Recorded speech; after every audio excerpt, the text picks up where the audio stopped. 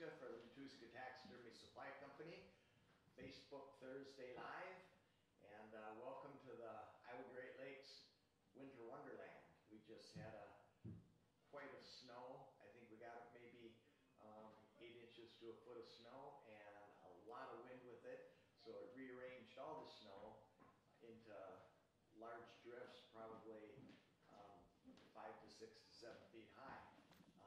We're running on a half a staff today because a lot of people couldn't make it to the shop, so they're stuck at home, I think, you know. But the sun is shining. It's a beautiful day out there. The wind has subsided and the snow quit, and it's really pretty out there. But yesterday was a different story, and we had to close down a little bit early. Any of you that called in orders, probably nobody answered the phone, or maybe had to go out a day late, but we're on track again, and I think even FedEx didn't run today.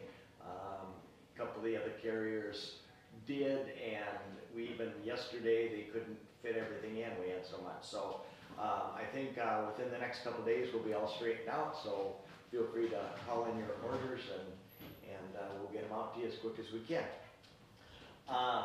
Today we're going to talk about lacquer paint. Last week we talked about waters, and we touched on airbrushes. There's a lot of questions over the phone of people wanting to know what airbrush to get, and we're a little confused on what we talked about. So I'm going to do a brief overlay of the airbrush situation.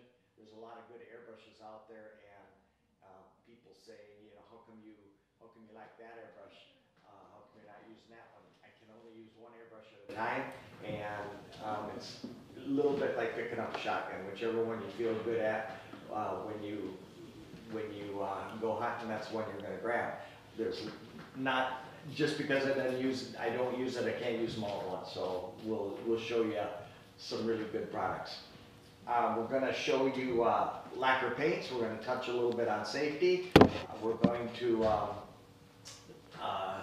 show you a few products that might help you along the way and take the guesswork out of painting with lacquers. Last week we showed you acrylics. We showed you the Createx brand of acrylics. A lot of acrylic paints out there, and it doesn't matter if you're doing mammal faces or reproduction fish or skin mount fish, bird bills, feet. They all need coloration of some sort, and you kind of have a choice of, you can use oils. Some people use oils. You can hand paint. A lot of people use pan pastels, but the majority of people choose an airbrush, and then your choices are acrylic, water-based paint, or lacquer. So we'll show you the lacquer spectrum of airbrushing. We're going to touch on the pluses and minuses, and with that I think we'll get started.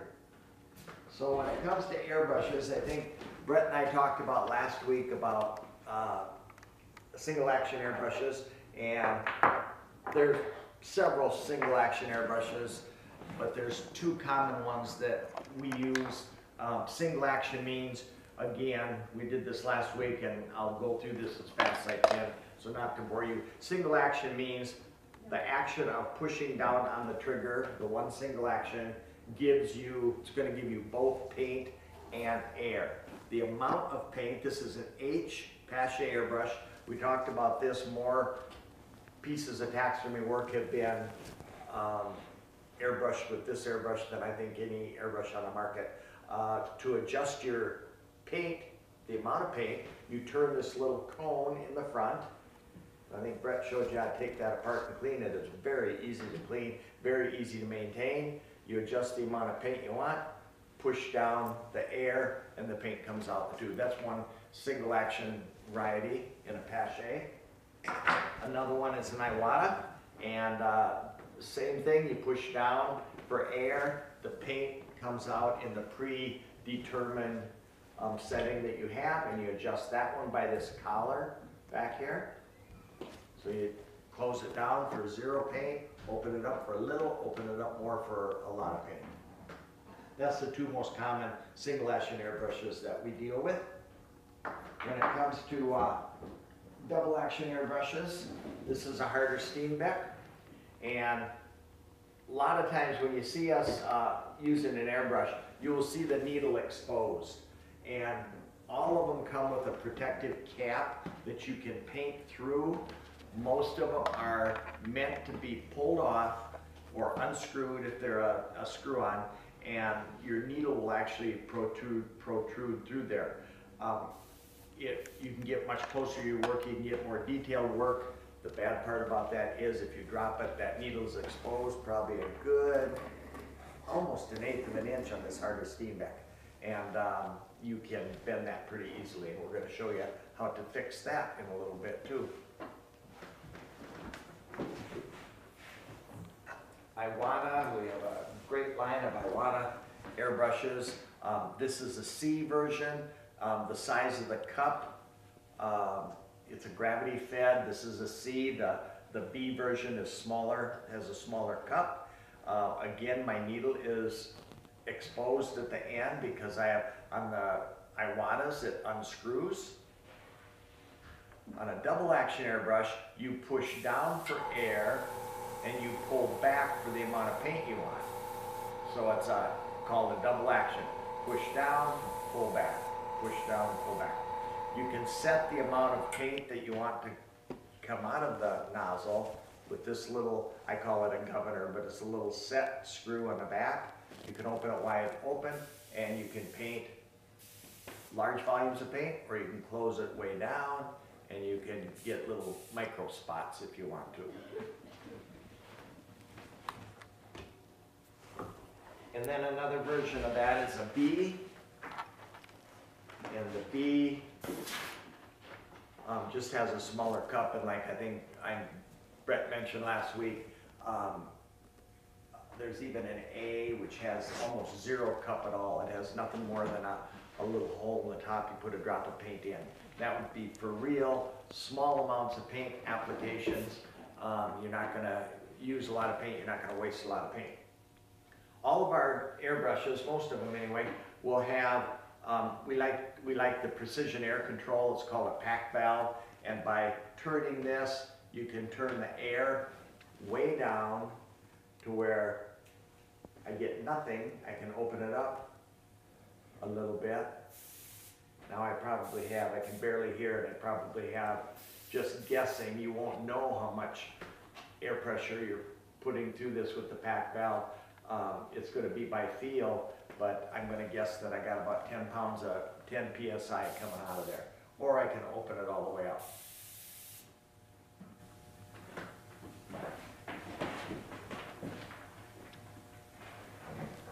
Now, the airbrushes run in price from, I'm going to say in the $40 range for a single action Pache, all the way up to, I think our custom microns are in excess of $600 for a real precise high-end airbrush. When you get an airbrush like that, you got to take really good care of it. Clean it really good. 99% of the time, it's going to be operator air, which I think we mentioned last week. Air is coming through this little nozzle, and also most of our airbrushes, we like the quick disconnect where I can change this airbrush out and I can put this one out. It's just like the big couplers that you have on the big hoses. Just by pulling one off, putting one on. And that requires a little nipple specific to the airbrush that you're using and a quick disconnect. Some of the quick disconnects have the precision air control with them. Some of them have just the quick disconnect. Works pretty nice if you only have one hose coming out of your compressor and you want to have a couple different airbrushes to use. Like I said, it's usually operator air when these, if these work or don't work, and you have air coming up through here. The air travels through this barrel. It creates a vacuum. On this one, it sucks the paint through a siphon bottle. This one is a siphon feed. sucks it through the siphon bottle and out through the tip. If anything doesn't work, you kind of have to problem solve these. And the first thing I will do is take thinner. If I'm using lacquer paint, I'll use lacquer thinner. If I'm using acrylic paints, I'm going to use one of their reducers, and I will attempt to spray the reducer through there because I know it won't be clogged, it won't have any chunks in the paint, won't be dirty paint. That will take out one of the reasons that it might not be working. So if it's not spraying your reducer or something thin, I may, and I want to listen to the air. I'm going to get a little bit of air, or does it sound like the full PSI that I'm expecting to come out? I'm going to listen to how much air is coming out. If that's not the problem, I may take the nozzle off. Some of these airbrushes you'll see also have a cutout like this, and the cutout is meant to pull this needle way back, pulls it way out of that cone, and if there's a little crumb of paint, if you have dirty paint, it'll maybe open it up enough to shoot the crumb out, and you can try painting again. Otherwise, you can dismantle it, you can take out the little tip, you can take out the needle, and go as far as you need to go until it's going to work again. The more familiar you are with these, the easier it's going to be to take apart. The first time you take one apart, you're going to be panicky because you're going to have so many parts laying there that you're going to be afraid that you're ruining something. They all come with good directions. They come with schematics and diagrams, and it's real easy for you to watch a YouTube video to see how to take apart your specific airbrush and troubleshoot it. So that's a great aid for everything from lacquer paints to airbrushing to compressors, you know, all kinds of different aids on YouTube that will help you out. Okay, like I said, you want to be real careful of them. You don't want to bend that needle. That needle has to stay very straight. If the needle happens to get bent to one side or the other, your paint, first of all, is going to paint crooked. It's going to paint off the center of the airbrush. It's also going to clog up because the paint will cling to any little bend in the needle, and it's not going to paint well for long.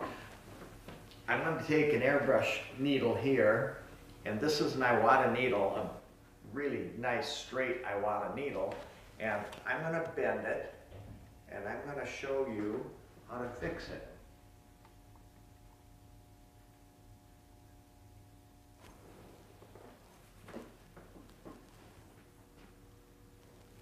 Okay, now that's a pretty significant bend. I'll even bend it a little more. People cringe around here when I do this, but it works pretty good. We can fix them pretty good. Okay, now we'll have Kate, I'll hold this and see if you can show the people at home just what kind of a bend I put in that. Put something black behind it. Oh, they can see, I can see it. Okay, now, used to be we would throw a needle like this away and we would order, I'm not sure, I think Iwata and maybe Carter Steenbeck's are in excess of $40 now. They're not cheap, they're very expensive. I don't have a catalog in front of me to look it up. But you can try bending that back just like I bent it, you know, when I kinked it over, but you're never going to get it straight. You're going to get an S in it. It's going to be all kinds of wiggles in that needle. This is a Sharpenair by Chad Elliott, and this little tool will save your airbrush needles. It's plastic. In here, it's got abrasive stones, and it's got 4 holes in it. And again, they don't come with directions. You got to YouTube them, and they have great YouTube videos on how to sharpen your needle with a Sharpenair. And they have different grits. The first hole is to straighten your needle, and it's kind of coarse. The second one is much finer and will polish your needle. The third one is like for the shoulder, and the fourth one is a real fine abrasive that's going to take the scratches out. If you have a lot of scratches in your needle from sharpening, that's going to cling to the paint. The paint will cling to it also, and will not work well. So I'm going to put the needle in the first hole, and I'm just going to, it says twist it for 12 to 15 times. And it was so bent that when I stuck it in here, it didn't even want to turn. It caught on the first stone. So it was really bent. So it's straighter, but I'm going to put it back in and do it a little more. And you can keep running the hole. You can go from hole to hole to hole, and you can start over and do it again. Sometimes when they're really bent, that's necessary.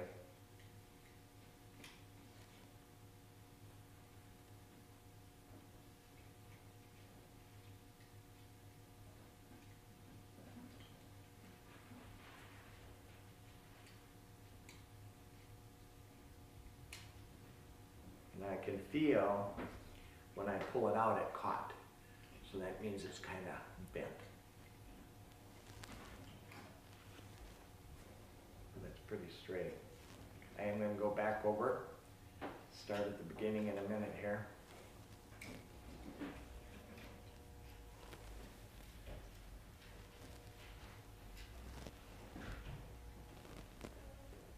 And tomorrow, it's going to be 10 below. And for our listeners in countries where they don't use Fahrenheit, use Celsius, I had to look it up. 10 below is minus 23 degrees Celsius. It is very cold. So if you're some of our Australia and New Zealand people who are sitting in a nice toasty 70-degree lawn chair, we're going to be 23 Celsius below.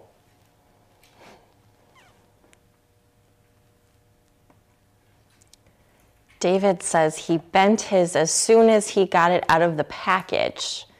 Well, David, you're going to need to get a Sharpenaire. I think the Sharpenaire is $44, and I think a needle might not be that much, but use it 2 times, you're going to pay for it. Oh, it's looking real straight.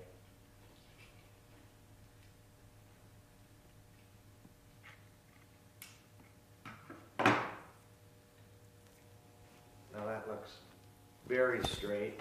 Now I like to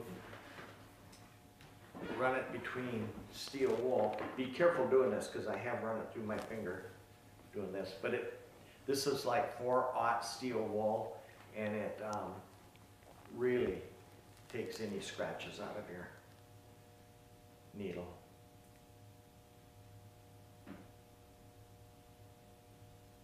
Now that looks pretty straight to me. See if you can see that.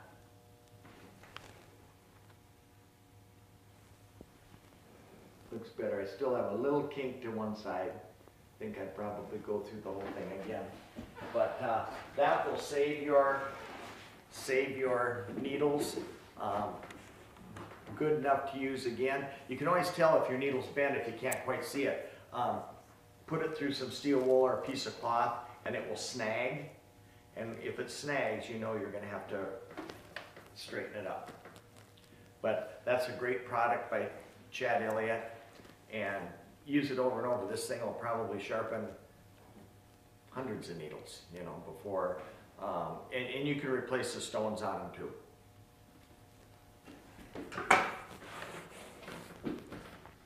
And take care of your needles, take care of your airbrushes.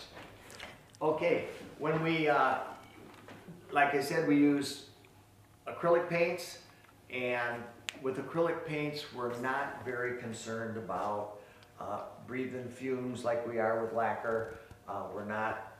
We don't fill up the whole room with vapors like we do with some of the different solvents that we spray.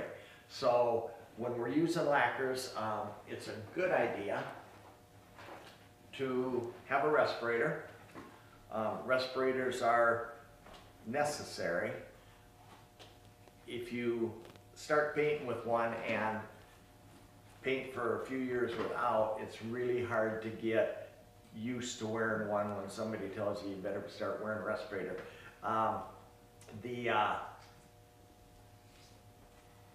If you start right off the bat, the minute, if you've never airbrushed before, and I'm telling you, get a respirator and wear it. If you wear it from the first time, it'll just be second nature, and you'll pick it up before you even pick up your airbrush. So these are very necessary. The cloth ones are not adequate.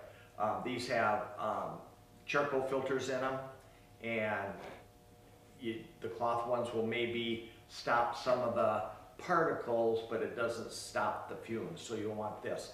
Also, there's these little cartridges, if I can get them off.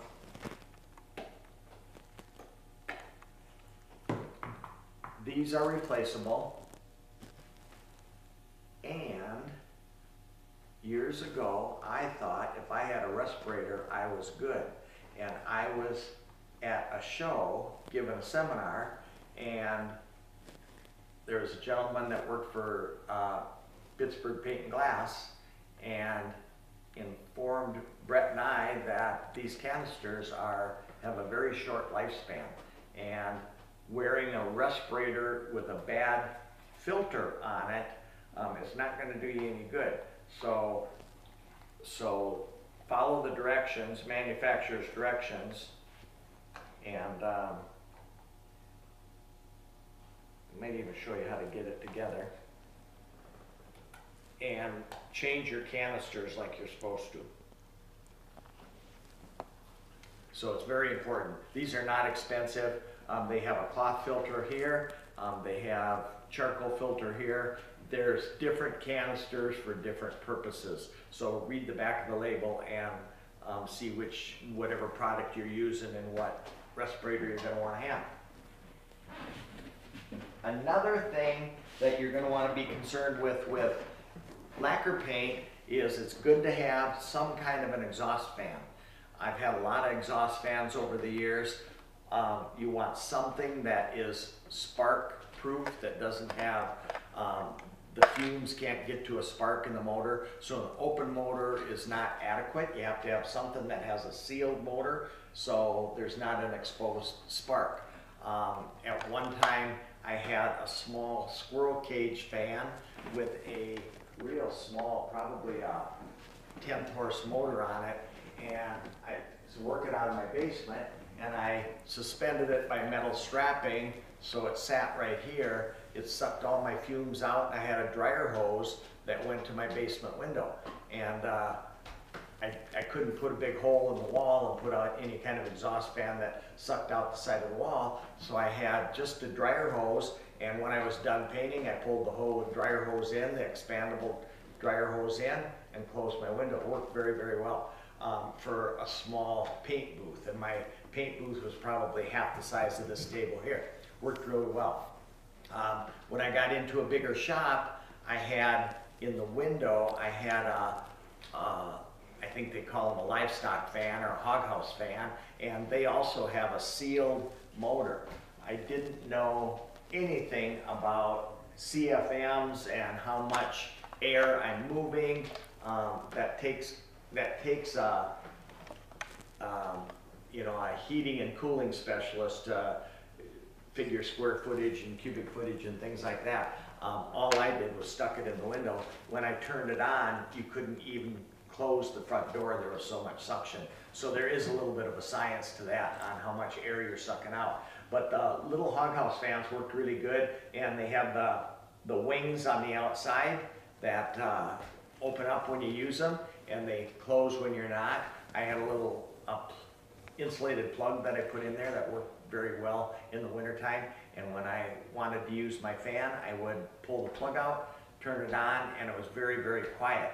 Now, in this building, when we have the taxidermy school, we had to have explosion-proof fans. Explosion-proof fans are much more expensive, and this one is very, very noisy, and we don't use it very much anymore because of the acrylic paints. But if we spray lacquers, we do use it. We do fiberglassing and things like that. So we do have an explosion-proof fan, and the same principle. It's got little wings that open up and blow the fumes out. Yeah. We've got a couple questions. Cindy would like to know, how do you store your respirator? I put mine in a plastic bag. I'm sure if I Googled it or read the directions or something, it would tell you what to do. And I put it in a plastic bag for two reasons. I think it keeps the charcoal filters fresher, but I also think that it keeps my respirator from getting dirty. If it gets filled up with dust or whatever we're working on in the shop, I'm going to be breathing more stuff when I put it on than when I don't have it on. Okay, and then Fred would like to know, his lacquer paints get thick when he uses them for deer seasons. He was told to add thinner to the original bottle. How many times can I add it before thinning too much? We'll go over that in a few minutes here. We thin our lacquer paints a lot, and I'm also going to show you how to keep it fresher too, so that I think you're probably evaporating out the solvent in it, and so it is thickening for you. So I'll show you that shortly. There's two types of, or two brands of lacquer paints that we come in contact with. When I first started, we had oil paints, and I was shown how to take a tube of like Grumbacher paint, and it's the stuff that, like in a toothpaste tube, you squeeze it out, it comes out like toothpaste. It's very, very thick. We thinned that with turpentine, stirred it up in turpentine, and then we strained it. And I think you probably heard us talk before. It painted beautifully. It sprayed real nice, but it didn't dry. It was very slow to dry, and there were some colors that took 3 to 4 days to dry, especially the warmer colors like the yellows and the reds and the oranges seemed to take a long time to dry. So in the olden days when we did fish, our whites and blacks were sign paint, oil paint, and they dried within a couple hours. So we would paint the back of the fish, belly white, back black, and when it was dried, we'd flip them over and we would paint the front. So the front of the fish was the only part that was ever painted, only because it took too long for the paint to dry, and we'd never get a fish done if we had to wait 4 days for the front to dry before we could paint the black. I just was at a show this weekend, and I saw some fish that a person had done that had painted the backs black, and I thought that was very similar to what we used to do.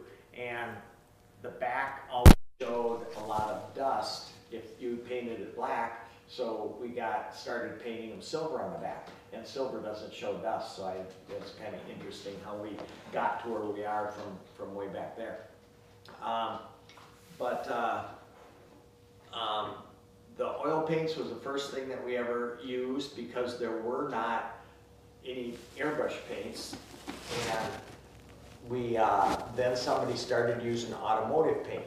And if you're familiar with automotive paint, that was fine, but if you've never used it and you go to a Napa or an Auto Motor Supply, your head will spin with all the different additives and things that you can put in it, and solvents and reducers, and it was very difficult to learn. I think Jim Hall from Idaho was the first person to come out with airbrush paint, and that turned into the Polytranspar brand of airbrush paint with Bob Williamson of the Breakthrough magazine and Wasco Supply Company. So that was the first airbrush paint in a lacquer version, and then Lifetone was soon on the scene, and we've used Lifetone for years and years and years. And Lifetone looks kind of like this in a plastic bottle. And when you get this, it will settle out a lot. settles out, you'll have a lot of pigment on the bottom and probably some solvent in here. So when the question was, when it thickens, the solvent in here actually evaporates somehow, and you're left with a whole bunch of sediment, which is your pigment. So you have to restore that, rejuvenate that somehow, and that's why we were talking about thinning it. So I'm gonna mix up a few bottles here and show you, how we treat lacquer paint. Cody would like to know, do the acrylic paints work as good as the lacquer paints? We think they work great. I described this last week. I started out with a brand of acrylic paint 25 years ago, and I was bound and determined to not breathe lacquer anymore. And so I got $300 worth of acrylic paint and hated it. It was very difficult to use. I couldn't make it work. Lacquer paint is very, very user-friendly. I did not like my acrylic paints. I let them all dry up. 5 years later, I do it again. Another $300 worth of paint. Hated it. Another 3 years later, I do the same thing. So I've done this many times. Createx paint with a little bit of guidance made a huge difference and paints very, very well for us without the fumes. So we switched, I'd say 3 years ago, and haven't looked back. It's great. Yeah. Sandy would like to know, doesn't the lacquer thinner dry out your airbrushes, O-rings faster, or deteriorate them faster? I think so. Yes.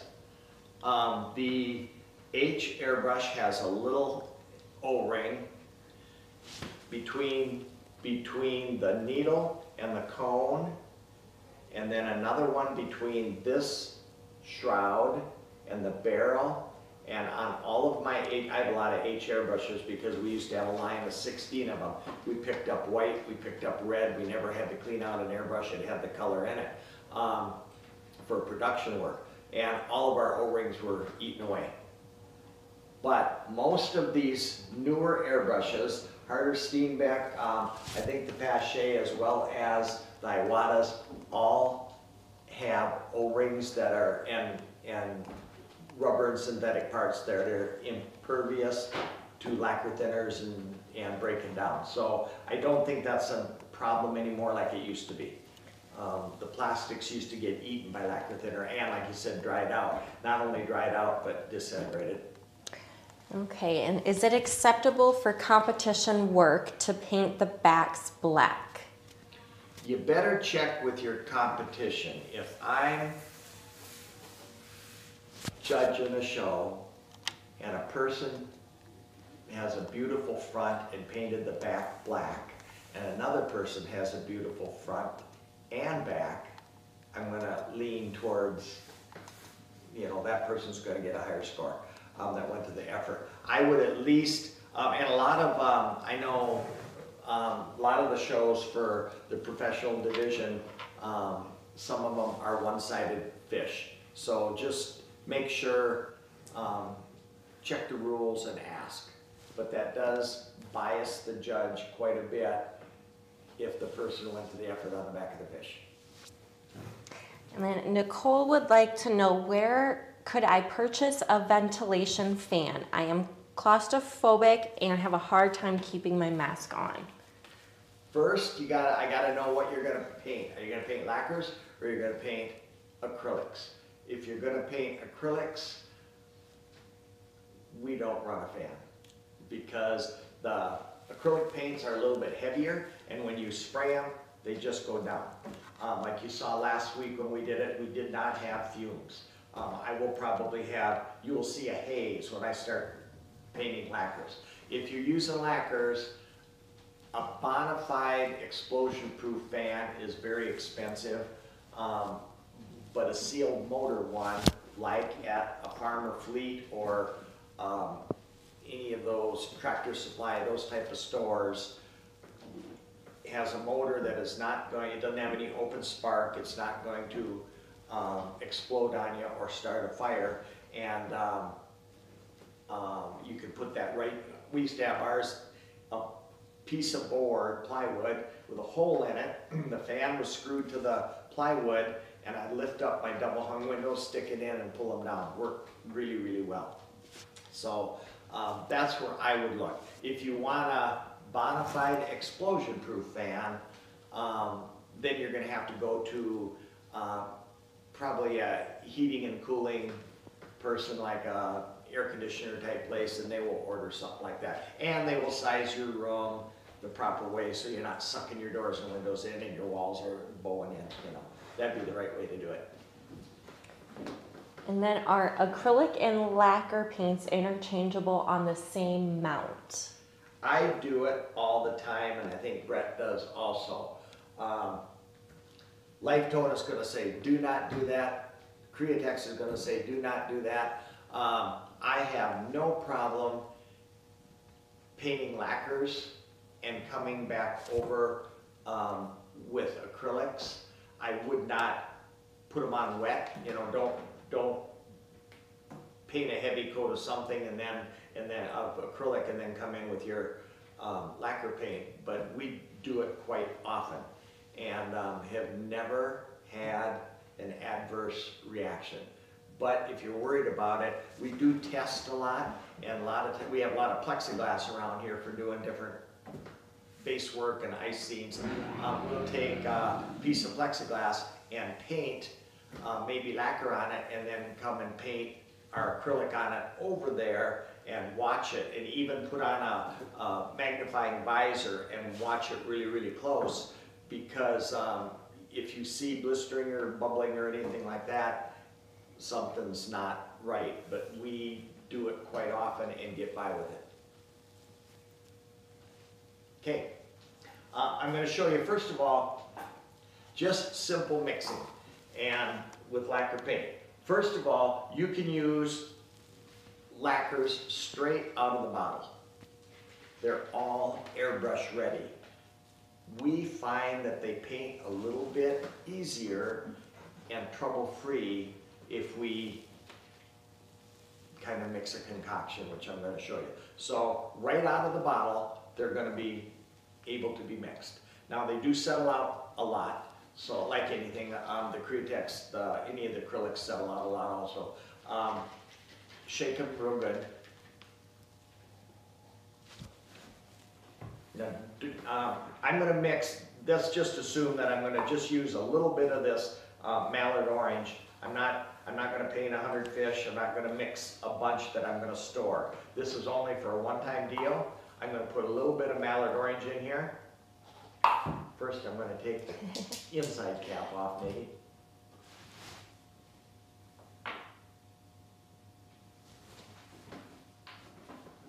Now it'll work better.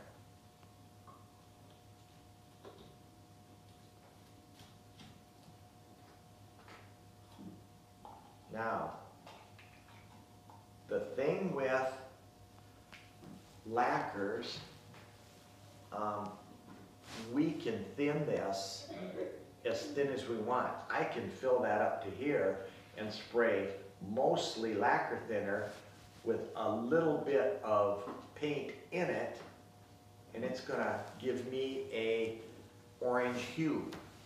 Or I can spray it straight like this, and it's going to give me a vivid orange paint. Or I can add as much thinner as I want. Now, I said thinner, and that's the wrong thing to tell you. There's two products when it comes to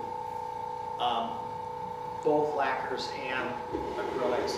There's thinners and there's reducers. A thinner, we buy thinner. You can get this at a hardware store or you can get it at an auto parts store. This is lacquer thinner. We find that it does not thin the paint very well. It does bad things to your paint. Lacquer thinner. We want a lacquer reducer instead to thin our paint. We use this all the time to clean our equipment. We wash birds in it, clean our airbrushes, clean our cups, clean everything that the lacquer has stuck to. We use lacquer thinner because it's less expensive. this is a very big secret that you're going to want to remember. This is lacquer reducer. You can get both at the auto parts store. That would be a low-grade lacquer thinner. This is lacquer reducer. And then every company has this. This is MNI, Pittsburgh Paint and Glass. Every company has it. Now another thing you're going to see on this label is it's called slow reducer. And slow reducer keeps your paint from drying too fast. Lacquer paint dries extremely fast. The nice thing when we painted fish, I told you with oils, it was 3 to 4 days before we could touch that fish. We had to make a cradle for them, paint the fish, and couldn't touch it for 3 to 4 days. With lacquer paint, you can touch that fish in 3 to 4 seconds. It dries very, very fast. Sometimes so fast that it dries in your tip and your airbrush quits spraying. I don't want it to dry that fast. I use a slow reducer. There are also fast reducers. And I don't really know what I'm talking about, but I think it's evaporation rate. So for painting with lacquers, thin your paint, not with thinner, but with reducer. And a slow reducer works well. You can get, and we did it for years, you can get lacquer thinner from the hardware store in a little gallon can like that. Thin all your paint. Once you try a reducer, you're going to find that it was the way to go. Okay, I got a little bit of paint in here. I want to reduce it just for squirtability. I took my reducer and I put it in this plastic bottle rather than trying to dump this in there. I am going to reduce my paint as much as I feel I need. Like I said, it will spray great as it is. I'm going to put in probably 25% or a fourth of this amount. And you can stir it up with a stick, you can swirl it around, it mixes very, very easily.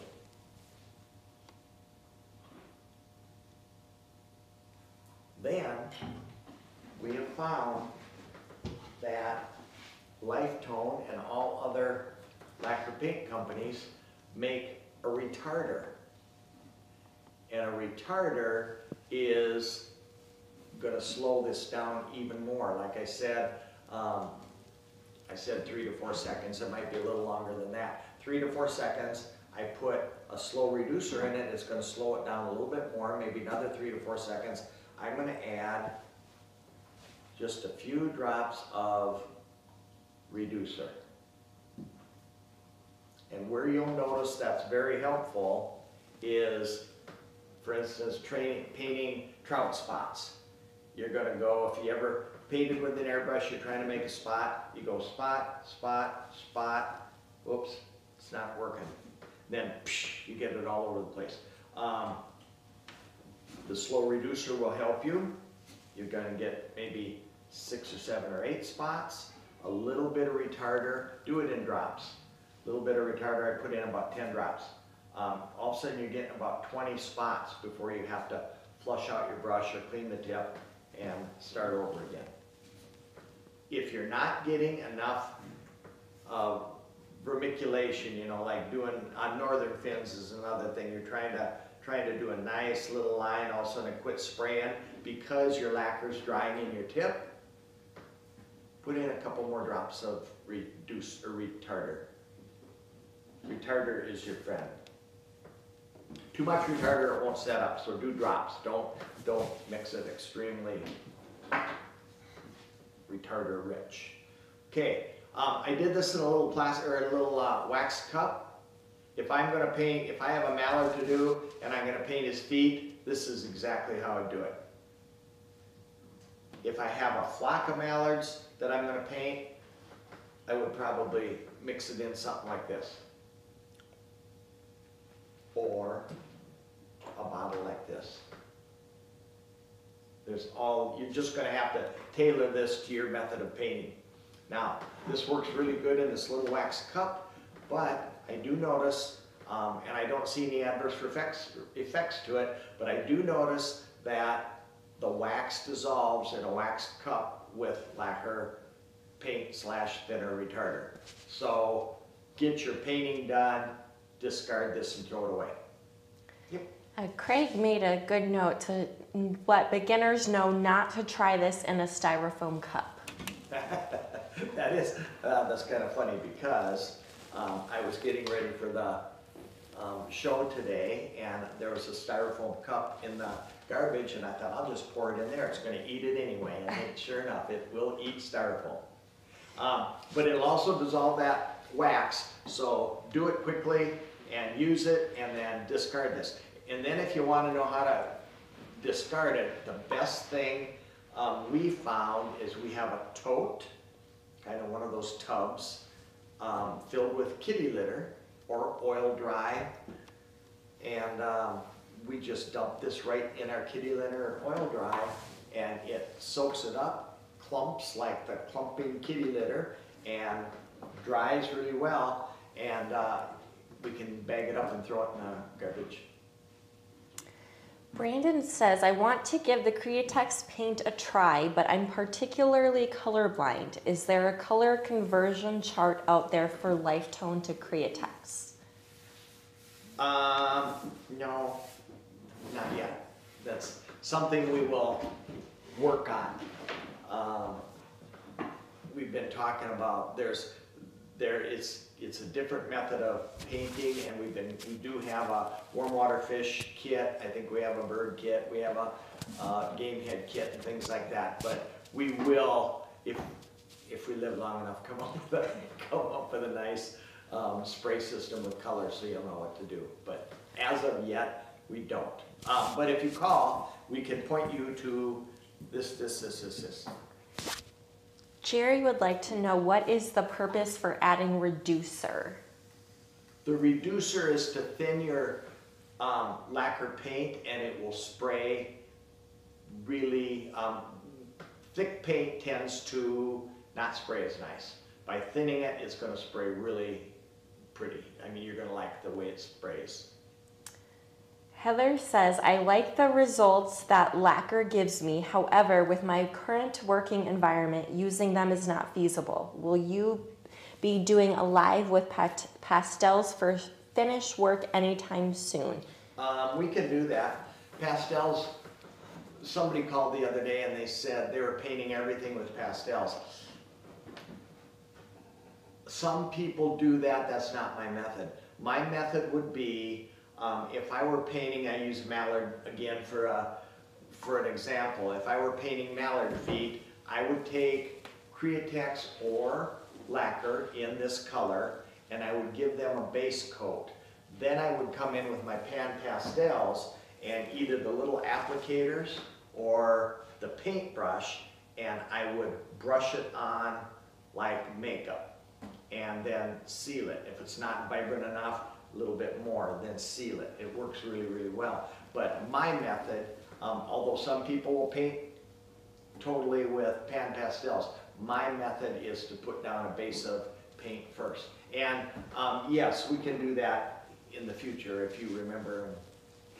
You're always looking for ideas, but you can paint with pan pastels, but what you'd have to do is put down your color, seal it, put down the same color, seal it, paint down the same color, seal it until you get them vibrant enough to make it work. Randy would like to know if we have kits for the Createx paints, and we do have some. Yeah. You had a lot of questions I know. today. Holy Yeah. smokes. This is way easier with questions, people. Don't be afraid to ask anything. That's how you learn. Remember, the only dumb question is the one, whatever they say. Oh, no question is a dumb question. Mm-hmm. Okay, I'm going to show you a couple more things. You're going to have bottles like this for some of your airbrushes. This single action SAR of Iwata takes about So you mix up your paint, put it in a bottle, sits like that, paint whatever you want. You can switch bottles out, or like when we had the H airbrushes, we had at school, we had 16 people paint, or we had 4 people painting with 4 different colors, 16 colors total. But you used a lot of bottles. When you mix in a bottle, I want these to, I'm not going to clean these out every day. I'm going to keep my bottles around for months and months and months. So if I'm going to mix in a bottle, we'll come up with a different color here. Remember to shake these up really good.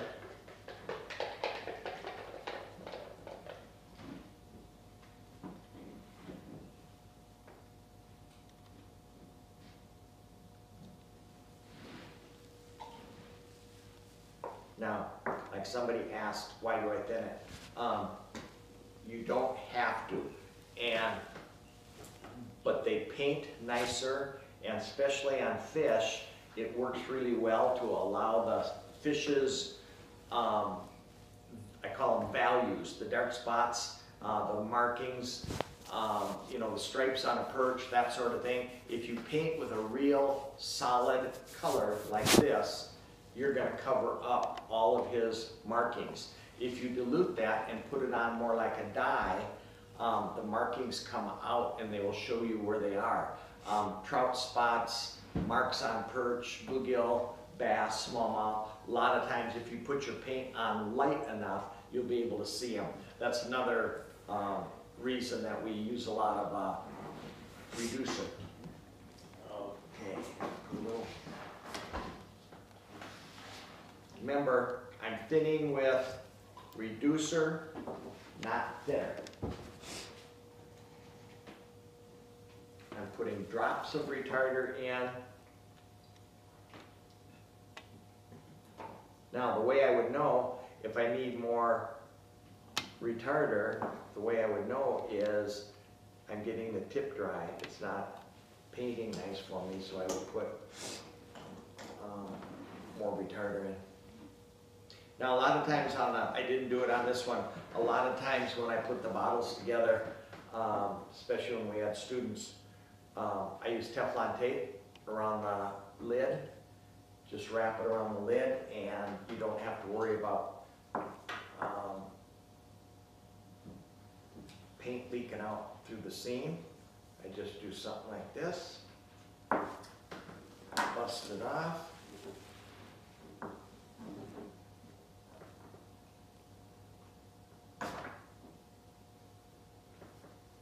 And when I fill it up with paint, tighten it down. That way, if you ever lean way over too far, that lacquer paint is thin and it will sometimes leak out if your lid's not on tight. So I like to put a little Teflon tape around it. Okay, there's a couple colors. You notice these little red things are ready caps. Ready caps are little plastic caps that fit right over your siphon tube, like that. And by taking, you got a little breather hole. First thing to check if you're painting with bottles and something quits painting, check that breather hole. If that breather hole gets clogged by splashed up paint, it won't paint. It's a suction in there, no paint will come out. The first thing I always do is I have a pin laying on the table and I poke it down through the breather hole to make sure it's not clogged. To store this paint, I put the ready cap on, use them over and over, you don't need to buy new. Put a T-pin down in the hole. That will keep for months before it starts hardening up on you in there, or thickening up on you. Jacob would like to know what type of airbrush paint would be best to paint a deer skull? A deer skull? Mm-hmm. A deer skull, it doesn't matter what kind of paint. You're going to want to seal the deer skull really well so that the paint doesn't soak in and get, it's like painting on a sponge because a deer skull is kind of porous.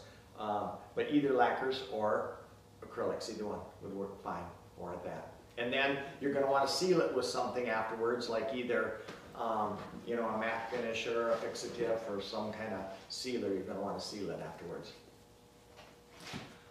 Okay, I wanted to show you something else here too. This paint, this is a red, dark red. This is something that lacquer is very, very handy for. There is no paint left in here. I mean, there is just a little bit of sludge, I would call it, and I can rejuvenate that. There wasn't much in here and I dumped it all out before, but a lot of times your paints will sit around, and I did this for a competition one time before we had the supply company, and I needed a pearl of some sort or a silver or a metallic something, and all I had was one dried up bottle from, I think it was a tin can, polytransport used to come in, and it was dried up hard. I couldn't order it, I didn't have time. I took lacquer thinner, put lacquer thinner in, shook it up, and I have as good a paint as I purchased. It's good to go. And all it was nothing but thick, thick sludge in there.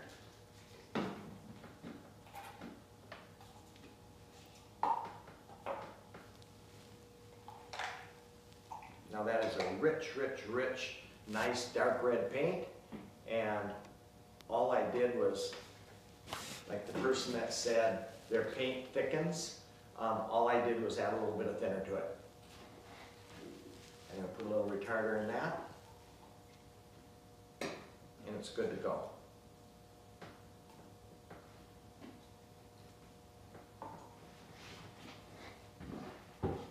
Okay, let's see if any of these are going to work.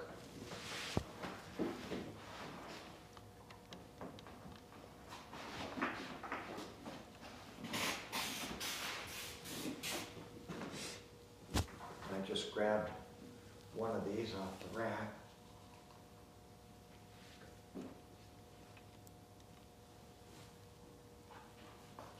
Some of the bigger cup size, the C's, I think both Iwata as well as Harder Steenbeck come with a lid on them also. Be careful, we talked about the guy with the rooster fish that tipped over his bottle and spilled it. Be careful with those.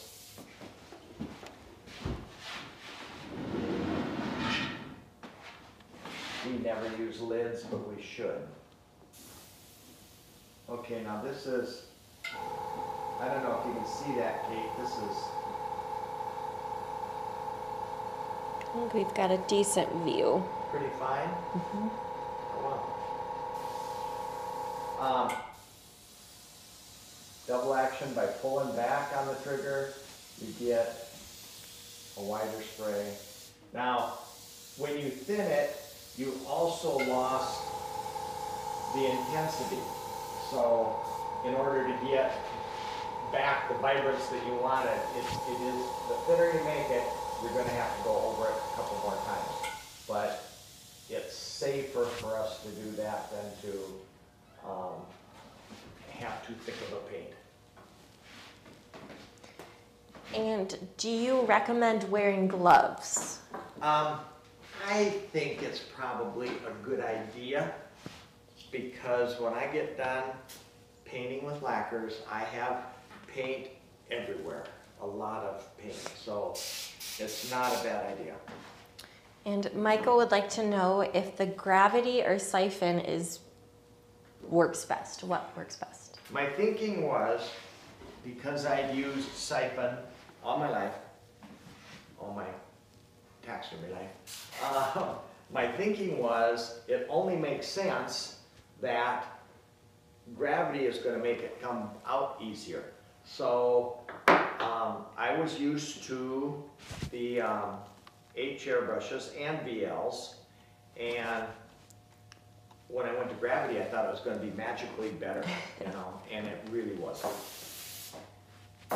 David McLean says, LOL, that was me with the rooster fish. I wasn't going to say that. He said he's gotten more careful since then. Keith would like to know, how did you get the pencil line?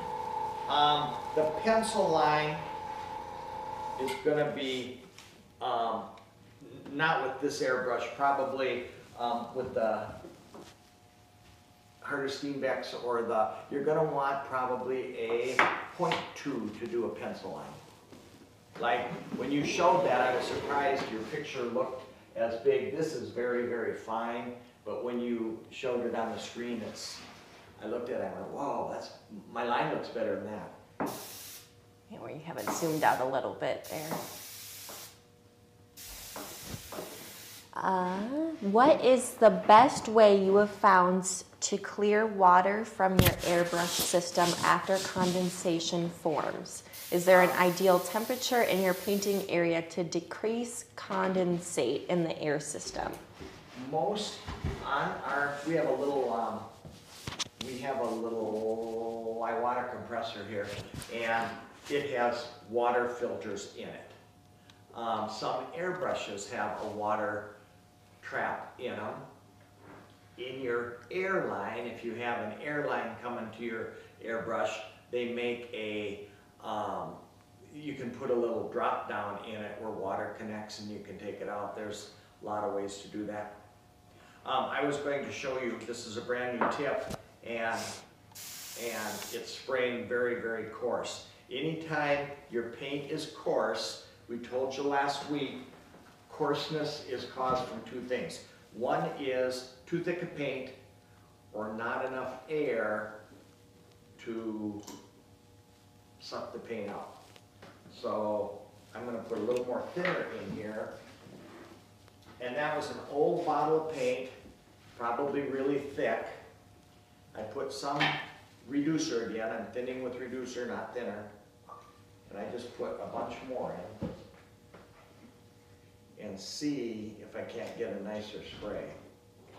Now any of this paint, like I said, we started using acrylics 3 years ago, or moved to acrylics 3 years ago. To shake these up, I'm going to just hold my finger over that breather hole. Very important. You'll find that out the hard way if you don't. And over that end and just shake it up.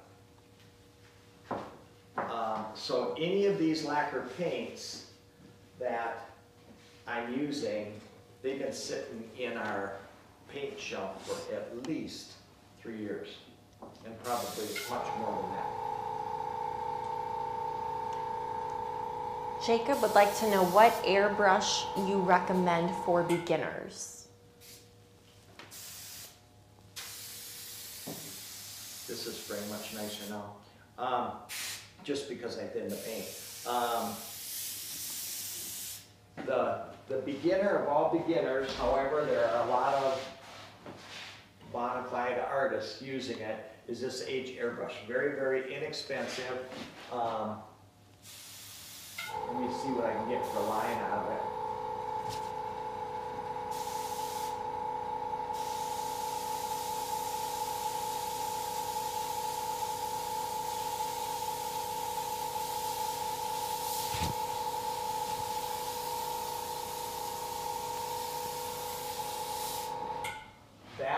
This is a $40 airbrush.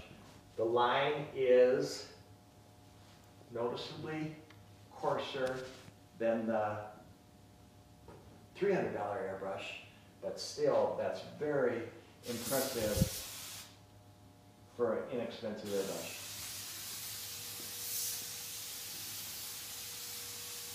Now I can paint, just to give you an idea, I'm painting a small amount of paint for a long time here without the tip getting dry. If I was doing trout spots,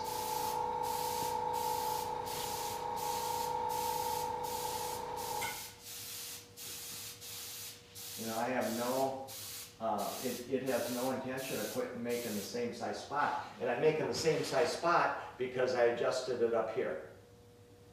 But that's a $40 airbrush. And it's very impressive airbrush for the money. That's his beginner price, but still a high quality item.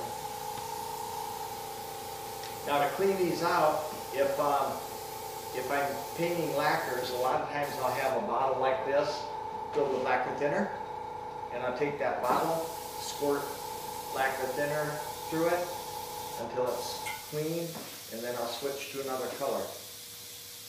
For instance, let's see, I had a bottle here. No problem.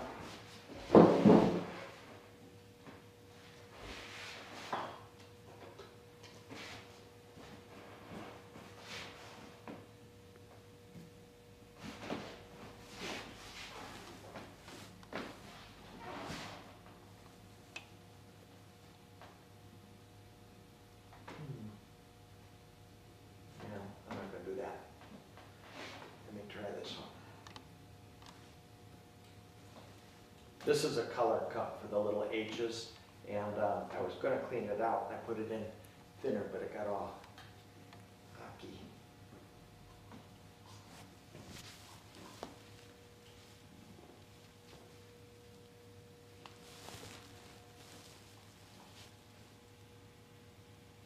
Now here's that red that was all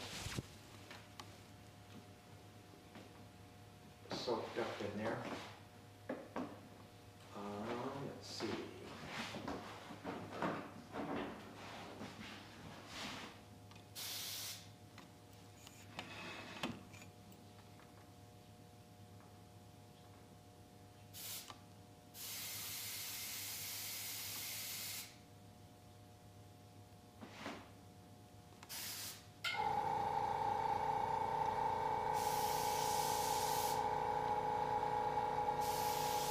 Now this is the red that I said dried up, and I just added thinner to it.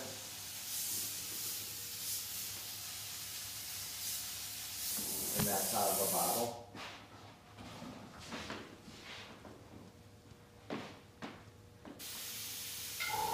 And that's what we usually do, is just kind of spray the excess out, add a little thinner.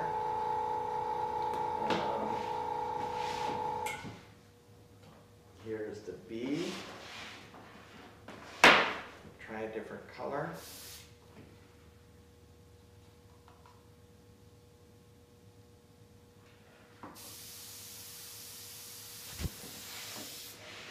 Any of these, you're looking at, I don't know, $240 for those. They're advanced airbrushes, but not that a beginner can't start with an advanced airbrush.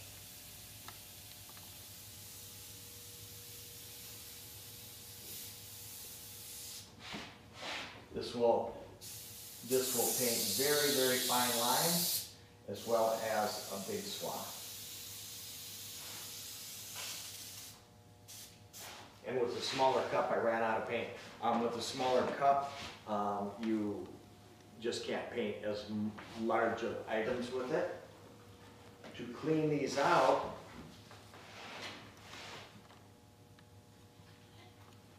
we fill it full of, now this is, typically I'll use the low grade lacquer thinner to clean them out because it's cheaper. I use a Q-tip to clean out the bowl.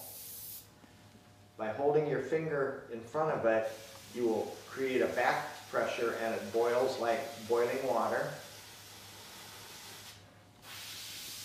And then I just spray the thinner completely out. I haven't been painting enough to get a big haze in here, but usually you will see a haze. But that's kind of, lacquer paints are easy to use. If I had to say anything negative about lacquer paints, it's the fumes. That's kind of it. They paint good. They're like you saw this. I had nothing but sludge. I created paint by just adding thinner to it. All of these paints are at least 3 years old and maybe older. They work good. They color good. And that's kind of the story on lacquer paint. Remember, thin them with reducer, not thinner. So I'm using the, I keep saying that because I started out telling you to thin them. But a slow grade reducer keeps them painting so that you can do fine lines like that, or trout spots, or eyelids on a deer. You don't want to get halfway around a deer eyelid and all of a sudden it's not working. So that's what this will help you do. A little bit of retarder helps keep them very, very clean. When they get, if you're not painting, if they're not painting and you cleaned them every time, you may have to dismantle them to clean them. The tips inside of here, I think Brett showed you last week, are micro tips. And if you take them apart and drop them, you'll never find them. They're very, very small.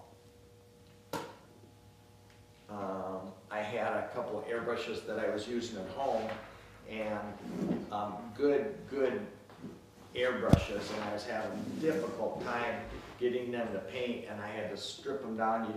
There's points where you just have to take them apart and clean every little bit out of them. Whether you're using acrylics or lacquers, there's still residual paint in the barrel, and it'll keep them from painting. I think that's it. Awesome.